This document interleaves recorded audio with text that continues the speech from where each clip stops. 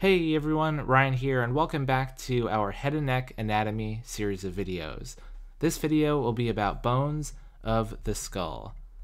So the skull is a bony structure that forms a protective cavity for the brain, and it supports the face. Sutures are fibrous joints unique to the skull between the skull bones that allow for brain growth during childhood and adolescence, and finally fuse together in adulthood once brain growth is complete.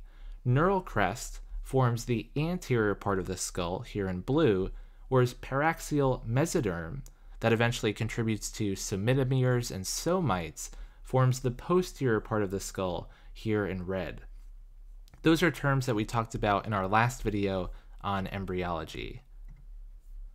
The bones of the skull can also be divided into those of the cranium, here in yellow, and the face, here in green.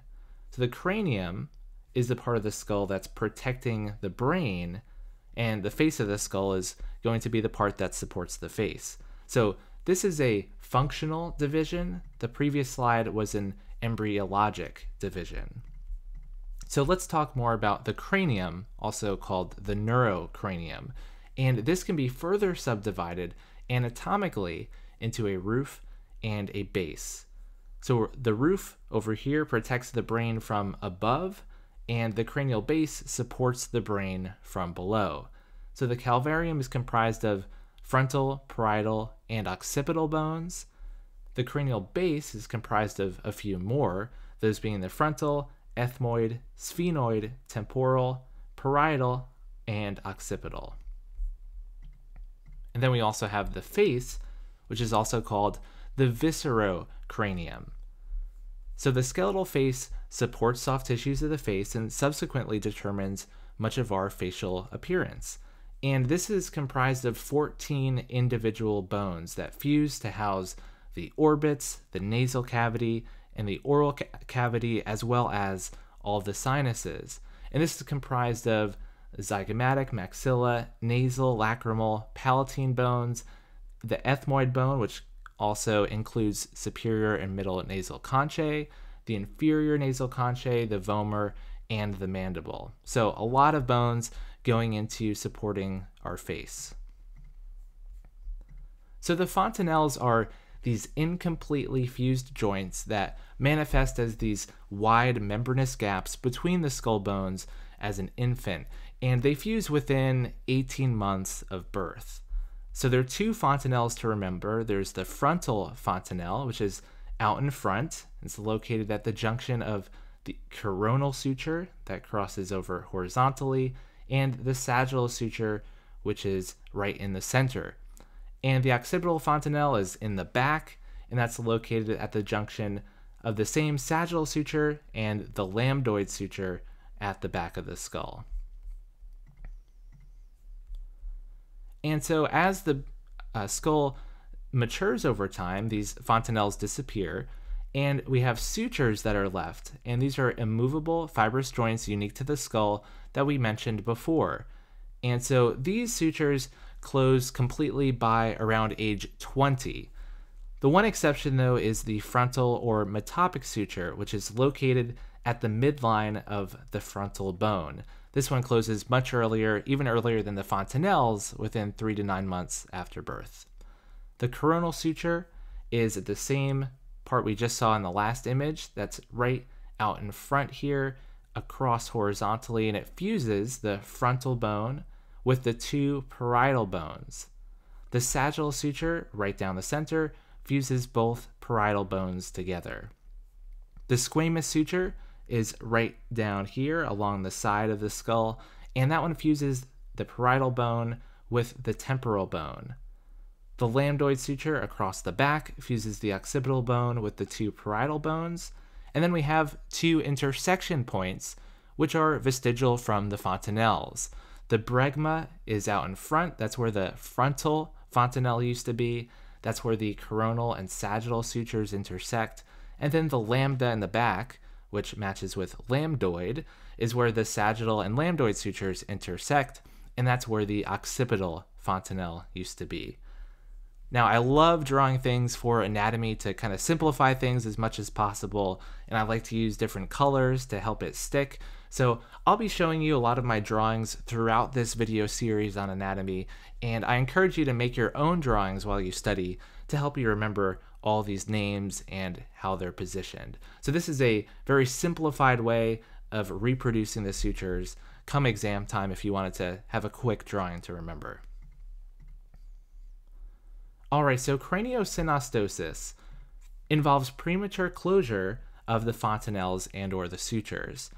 And so this is where cranial skeletal growth lags behind brain growth. And basically the brain continues to expand despite the sutures being closed. And so there's some specific manifestations of craniosynostosis. Scaphocephaly is caused by early closure of the sagittal suture, and that's pictured here. So this sagittal suture down the center closes too early and the brain continues to grow and develop. And so this is going to result in a skull that becomes elongated in an AP anteroposterior direction. Brachycephaly is caused by early closure of the coronal and lambdoid sutures. So these two horizontal sutures are in this brachycephaly are prematurely closed.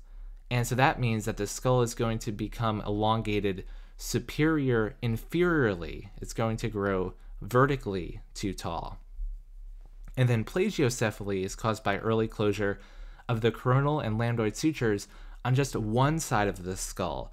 And so that's going to result in the skull becoming distorted asymmetrically. So just some examples of specific types of craniosynostosis. All right, how about the sinuses? So sinuses develop as diverticula, or basically pouches, of the lateral nasal wall, and they extend into the frontal, ethmoid, sphenoid, and maxilla bones, and eventually creating sinuses of those same four names. So the primary function of these sinuses, these air spaces essentially, is to reduce the weight of the front of the skull. The secondary functions are they affect resonance of the voice, they can insulate sensitive structures like tooth roots and eyes from rapid temperature fluctuations within the nasal cavity and oral cavity, they can regulate intranasal gas pressure, and they can provide some immunological defense. So these sinus pouches will start out really small and expand over time. The ethmoid air cells or ethmoid sinuses are pneumatized or air-filled at birth, while the frontal sinus and the maxillary sinuses begin later and reach near maximum size by about age 20. So both the frontal and maxillary sinuses are expanding mostly with vertical growth to the developing midface region.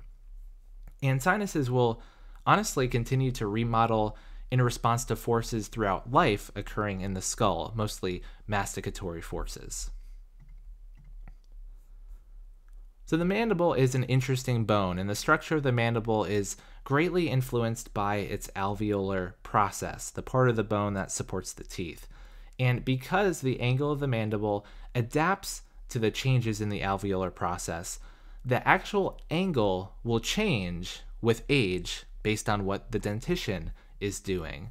So this is really interesting. At birth, the mandible is without teeth, and the alveolar portion, this part right here that supports the teeth, has not formed yet. So this angle is very obtuse at about 150 degrees. In children, the mandible bears those small deciduous teeth, and hence the alveolar portion is still poorly developed, but a little bit more so. So that angle becomes a little bit less obtuse at 140 degrees. In adults, the mandible bears the permanent teeth, and hence the alveolar portion of the bone is fully developed. And so that angle decreases to about 120 to 130 degrees on average. And then edentulous mandibles are characterized by resorption of that alveolar process and also a change or remodeling in position of the mental foramen down here. And this whole bone kind of reverts to a more infant-like mandible, and that angle can increase back to 140 to 150-ish. So again, these exact degrees aren't something you have to memorize because it varies from individual to individual, but that's the general trend, and it's based on how the angle adapts to changes in the alveolar process. So pretty cool. So there's some lines that are understood within the skull, these imaginary lines, and they're principal lines of force and principal lines of fracture. So the lines of force are the strong areas of the skull here in blue, and they develop along the lines of force and are responsible to local mechanical stress, primarily masticatory forces. So the skull adapts to the forces that it receives and is strong in those regions. However, in the horizontal direction, there's really no masticatory force directed in that direction. So principal lines of fracture, called Lefort fracture lines, are these weak areas in the skull, and they're the most common sites of fracture. So it's really interesting because these Lefort fracture lines are also used as guides by oral surgeons to make cuts during orthognathic surgery. Mostly Lefort 1 is the most common type of cut that we're using in surgery. Another notoriously weak area of the skull is called the pterion. That's P-T-E-R-I-O-N. And we can take a look at this slide right here. It gives you a pretty good look at what the pterion looks like right here. And so the pterion is represents a region in the lateral skull where the frontal, parietal, sphenoid, and temporal bones articulate. And it's actually the weakest area of the calvaria. And it's coursing just beneath that pterion runs the middle meningeal artery, which can be lacerated following trauma to that area. And that results in an epidural hematoma, a potentially very dangerous situation.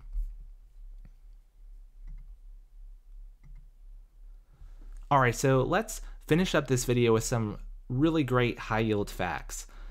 And let's start with what bones make up the orbit. And test examiners love asking about this. What bones make up the orbit? And I have a great mnemonic for this. Just imagine an astronaut who is orbiting in space and really wants to listen to the radio. And he says, FM, please. So FM, please, stands for frontal, maxillary, palatine, lacrimal, ethmoid, sphenoid, and zygomatic. So frontal is pictured here in yellow, the maxillary in purple, that little that little piece of the palatine bone sticking out in teal. We have the lacrimal bone in green, the ethmoid bone sticking up there in brown. That's the lateral plate of the ethmoid. Then we have the sphenoid, and finally the zygomatic out here in blue. The nasal bone in dark green is not part of the orbit, is not included in the orbit. That's usually a distractor answer choice that's included if they ask what bones are included in the orbit. All right, so let's unpack the ethmoid bone a little bit more because it's kind of hidden within the skull. This is an aerial view of the ethmoid. Kind of looks like an aerial view of a dragon or something with its wings spread out. And some of the noteworthy parts of the ethmoid are the crista galli. That's this part right here. It stands for crest of the rooster. That's what this means. And basically it's this crest that sticks up, and the falx cerebri of the dura mater attaches at that point. The uncinate process, not pictured here, is a sickle-shaped extension that directs sinus drainage to the middle meatus. We'll talk more about the meatuses in just a little bit. The cribriform plate, or horizontal plate, is where the cranial nerve 1 passes through. That's the olfactory nerve, passes through there. That makes sense. This is up here by the nose. And the superior and middle nasal conchae, or turbinates, are also part of the ethmoid bone. We mentioned that before. And there are these curled shelves of bone that direct airflow in the nose. The sphenoid bone Also, from an aerial view here, and honestly, it kind of looks like a dragon as well. Here we have the face, the two eyes, and maybe the wings extending out like that. And this bone has a ton of holes or foramina that we'll talk about in the next video. So the sphenoid bone has the sella turcica. This is that saddle-shaped depression that houses the pituitary gland. The clinoid processes, there's these 4 little extensions that are in the center of the sphenoid bone. They surround the sella turcica, and they also attach to the dura mater. Then we have the lesser bone up here as part of the anterior cranial fossa. The greater wing, the large part of the wing of the dragon, is part of the middle cranial fossa, and it also houses the majority of those foramina. The nasal septum is the vertical wall separating the left and right nasal airways. It's this thin wall right down the center of the nose, and if someone has a deviated septum, it means that this wall is displaced to one side or the other. It's composed of 3 parts: the septal cartilage out in front, the perpendicular plate of the ethmoid bone, and the vomer bone. Another really great high-yield fact, could easily come up on exam day. And lastly, we have the nasal meatuses. These are distinct air passages of the lateral nasal cavity, so on the right and the left, located inferior to each nasal conchae of the same name. So in other words, the superior meatus is just underneath the superior concha, the middle meatus is right underneath the middle concha, and so on.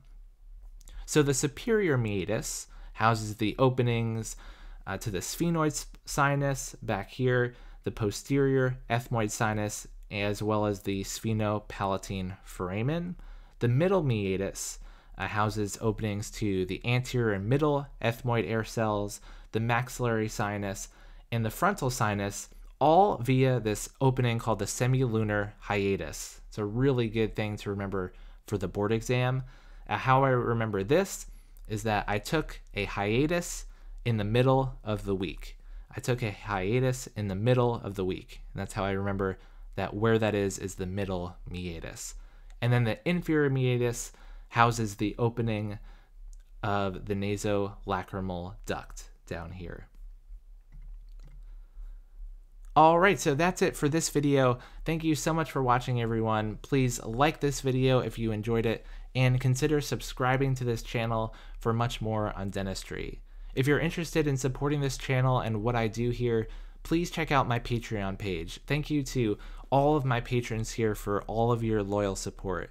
You can unlock extras like access to these video slides if you want to take notes on them, and practice questions that I've designed for the board exams, so go check that all out. The link is in the description. Thanks again for watching, everyone, and I'll see you in the next video.